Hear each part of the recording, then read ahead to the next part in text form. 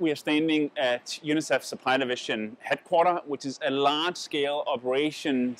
that aims at ensuring that we procure products needed to address the needs of kids based on public procurement principle and get them out to those most in need.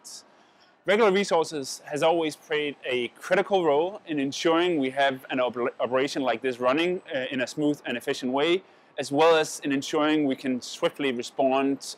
when needed. Increasingly over the last years, we've been spending Regular Resources on product innovation as part of creating a good foundational basis for being able to undertake product innovation efforts, which always requires a long-term view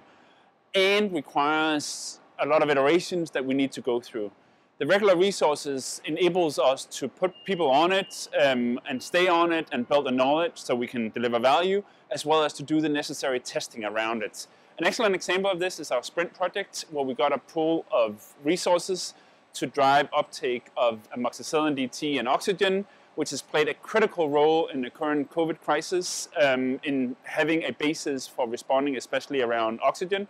And we are now moving forward with this project and potentially over time also getting additional OR resources to support it.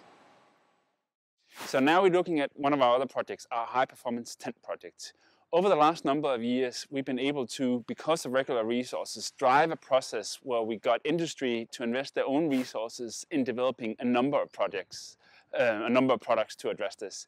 We subsequently tested these products first in a wind tunnel facility in France and